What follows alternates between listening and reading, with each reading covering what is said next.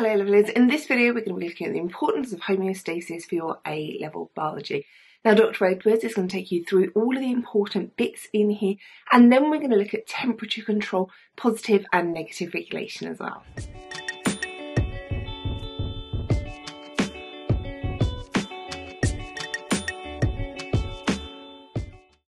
Hi everyone. Okay, so we are going to start looking at homeostasis now, which is the rest of this part of the topic. And so first of all, we need to understand what homeostasis means. So homeostasis comes from this idea of being balanced or staying the same. And that is, in our context in the body, is saying that it's keeping that internal environment at optimum. So it's maintaining that internal optimum conditions inside the body. Now, we've looked at one of the main systems that your body uses to help maintain this internal environment, because it's the nervous system. So we've already looked at this quite in a lot of detail. So we talk about the fact that it sends signals through action potentials. They are electrical signals which travel through neurons. And the kind of system that works is that we have receptors. They send messages through neurons to a coordinator, your brain or your spinal cord, and then that message gets sent to your effector, which is muscles or glands, which cause about the change. We've looked at some of those already. The other system that your body uses to maintain homeostasis is your endocrine system. This is all of the glands in your body. So glands are specialized organs or tissues that secrete hormones. So the signals they're sending are not electrical signals, they're chemical signals, which is what a hormone is, that are being released from the glands, and they travel through the bloodstream.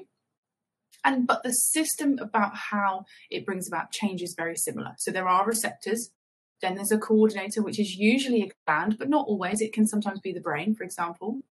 And then we have an effector, which is various organs can bring about changes. So they could be other glands, but it could be other things like the liver, for example, which we'll look at when we do blood glucose.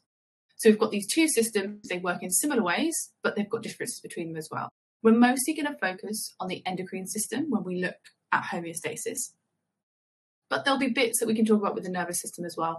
So bring in some of that knowledge that we've already looked at. Okay, so it's important for the body to control several factors to maintain homeostasis, and these are all controlled by negative feedback mechanisms. We're going to look at negative feedback in a minute, but briefly we kind of need to think about some examples of things that the body controls through homeostasis and why it's important that it is controlled. So the main one, or an easy one that you probably would have learned about potentially already at GCSE and will know the reasons why, is your body temperature. So too high, enzymes can denature because obviously bonds can be broken in the tertiary structure that's holding the shape together. So therefore the substrate will no longer fit into the active site and we can't have chemical reactions. And that's obviously a problem because chemical reactions control a lot of our body processes, things like respiration. Too low is also bad as well though. So reactions will slow down when the temperature is too low because there's just not enough kinetic energy for the particles moving around for us to actually have the energy to complete those reactions. And that's also a bad thing as well. So anything where our reactions will be too slow or the enzymes controlling the reactions are going to denature is going to slow down processes in the body and prevent life cycles. So your optimum is about 37 degrees C.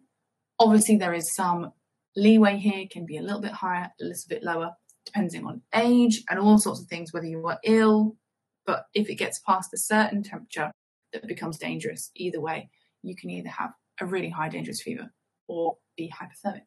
The next one is the pH of blood. So mostly we're talking about blood plasma here, tissue fluid, that pH. And the optimum is about 7.35 to 7.45. Obviously, this is excluding certain places in the body like the stomach, for example, that obviously needs a low pH of 2, and other places where it could be around pH 8, like your small intestine. But the majority of tissue fluid and blood plasma around all of your cells should be around that neutral pH. If it deviates too far from this, this can be an issue because it can affect enzymes again. So we've got this idea of ionic bonding being disrupted by OH- ions or H+ ions in solution, which is obviously what pH is measured by. And so they can be denatured, those ionic bonds can be disrupted, same thing as temperature. Tertiary structure is disrupted, the shape no longer fits with the substrate, there is no reaction occurring. So it's for similar reasons as temperature, but our blood pH also needs to be controlled. So that's thinking of things like the carbonic acid that dissolves if there's too much carbon dioxide present, if we're not getting rid of it from the body properly. That's the exact sort of one of the examples we talked about of the pH kind of changing in blood. So another factor, hopefully, again, you'll be familiar with this from GCSE, is your blood glucose levels. It's important that we have enough glucose in the blood, that we have it there to be transported for various processes, specifically respiration. But also, the presence of glucose in the blood actually affects water potential. If you think about it, it's a dissolved substance. It makes a solution. So if there's too high blood glucose levels, so you've got a lot of glucose dissolved in your blood plasma, the water potential of your blood will be lower. And if you've got too little blood glucose and other dissolved substances in the blood, then your blood water potential can be really high. And that's something that needs to be controlled, because the cells around it, that's going to cause osmotic effects. So blood glucose level is important to control for the reason that we need enough glucose to be circulating around in order to be able to carry out processes that require glucose, such as respiration. But also, we need to think about how much there is in the blood, because that's going to sort of be determined our water potential, which of our blood plasma and our tissue fluid around our cells, which can affect the cells. Which brings us on to the final one, which is blood water content. So the water content, again, of blood and of the tissue fluid, the water potential of those is very important. We need to maintain it, because if we don't have it within a sort of an isotonic range for our cells' cytoplasm, then it's going to cause osmotic effects of the cells, can cause shrinking or bursting, obviously, to the extremes. So being able to make sure that the water potential stays within a certain range so that it is isotonic to our cells is very important.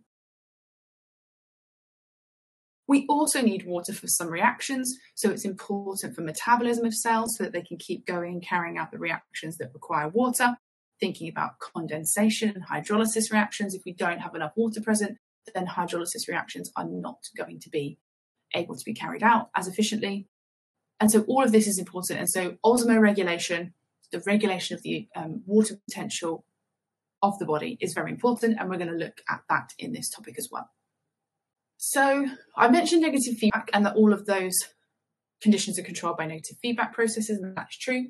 Negative feedback is a continuous cycle that goes on in the body in various places and various processes. If a factor in the internal environment, one of those we've just been looking at or something else, increases or decreases above or below the optimum level, then changes will take place to restore the conditions to that optimum. So, for example, a condition increases above the optimum level, so it moves away from the optimum level as an increase. That increase is going to be detected by receptors. As we said, it's going to be the same mechanism that we looked at with nerves, where we've got a receptor, a coordinator, an effector, and a response. The receptors send signals to the effector, or they will send signals to a coordinator, which sends signals to an effector. Then the effector is going to bring about a change. It's going to react in some way that brings about a change to decrease that condition back down towards the optimum. And then the condition returns towards the optimum level and starts to decrease. Now, this is exactly the same thing as I said, it's a cycle. So that factor is going to be decreasing towards the optimum. It might then decrease past the optimum and carry on going, or it could decrease for another reason at another time. So it decreases below the optimum. That decrease is detected by receptors again, which send signals to the effector, or will send signals to a coordinator, which sends signals to the effector. And then the effectors are stimulated and they cause the change, which hopefully will start to return the factor back to the optimum level. And again, the condition increases and goes back towards the optimum.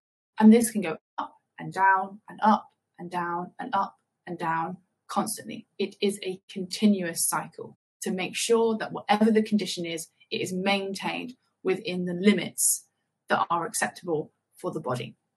And we don't have any conditions going too far away from the optimum at any time. So the opposite of negative feedback is positive feedback, where a response increases the stimulus and then takes conditions further away from the optimum. It's rarer in biology, especially in humans, but they do still happen. And you can see the difference the most between these if you look at them kind of represented graphically. So negative feedback, remember, always returns conditions towards the optimum. So it moves away from the optimum too high and then back down towards the optimum. And then it goes too low and then it comes back up towards the optimum. And this will keep oscillating like this within that range that's being kept acceptable within the body in the conditions. The opposite then is positive feedback.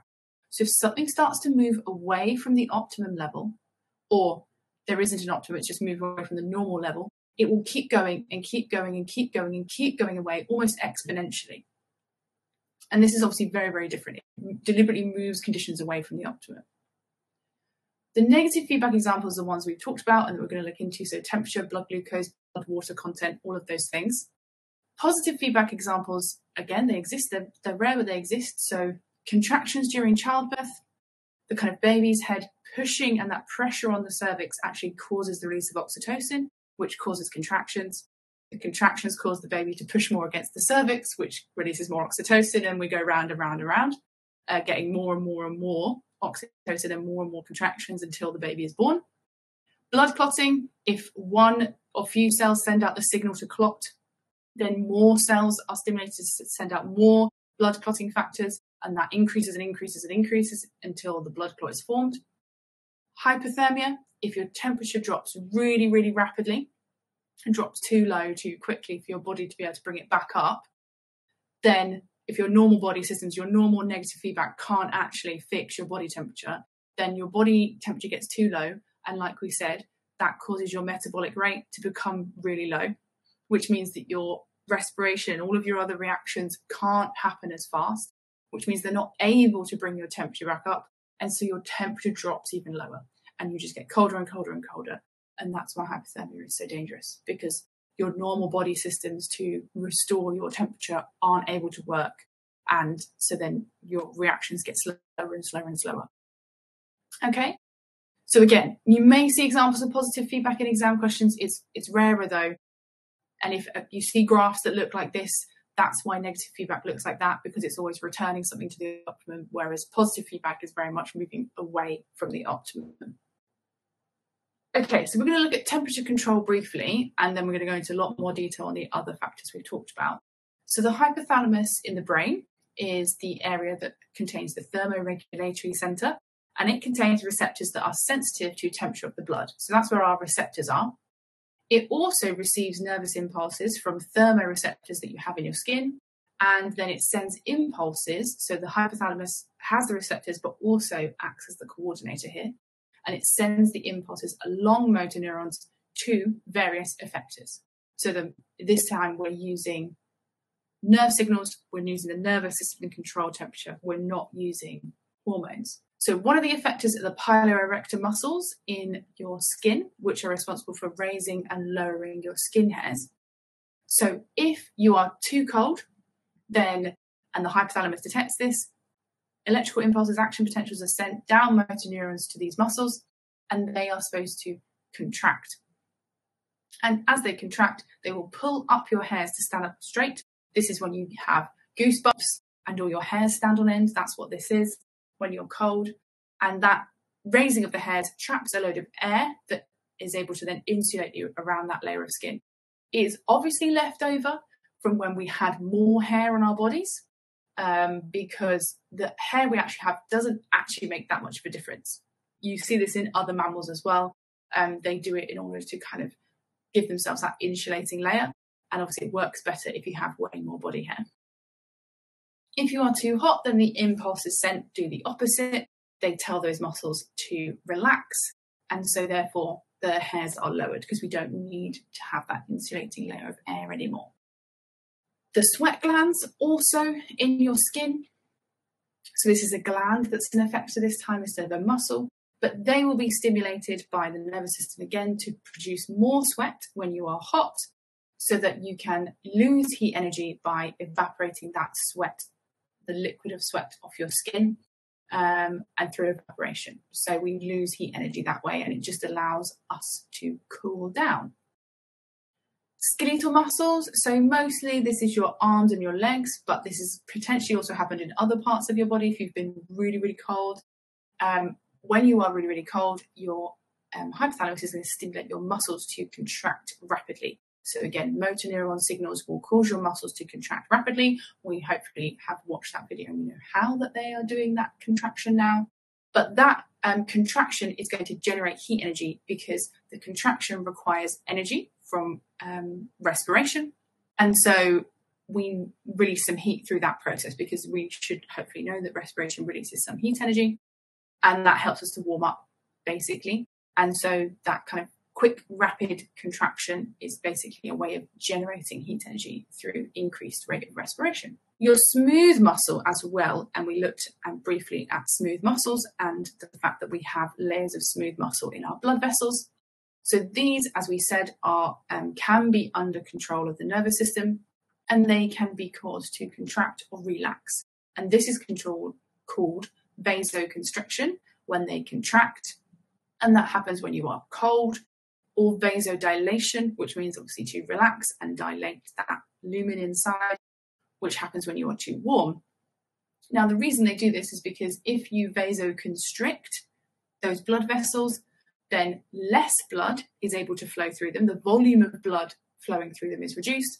So we tend to do that for blood vessels near the skin and at the extremities, so fingers, toes, nose, ears, which is why they can become very, very cold. And some people have various syndromes where actually the lack of blood flow to those areas in the cold makes their hands and things actually go blue and can be very, very painful. Then the opposite is true when you get really hot and really sweaty. And if you do loads of exercise, sometimes you'll find out you have a very red face. And that's because when vasodilation happens, we're widening those blood vessels. So more blood is flowing through those capillaries that are close to the skin and also through the extremities to try and lose that heat energy or release that heat energy by radiating it out of your skin. Same with the vasoconstriction, we're doing the opposite. By reducing the blood flow, that nice warm blood stays closer inside the body, and we keep our blood, like the warm blood, flowing around the kind of internal organs, and we don't want it flowing through the parts of the skin that are going to get the most cold, so we don't lose that precious heat energy. Okay, so this is temperature control as an example of things that happen when you're too hot and too cold, and the fact that it's innervated by the nervous system and controlled by detected by receptors. And we've got a control center in the brain, the hypothalamus, and this is going to keep moving it towards and away from that optimum 37 degrees C. We're going to look at obviously in a lot more detail at blood glucose and osmoregulation as well. But this is one of the other examples that we have to know. Ouch!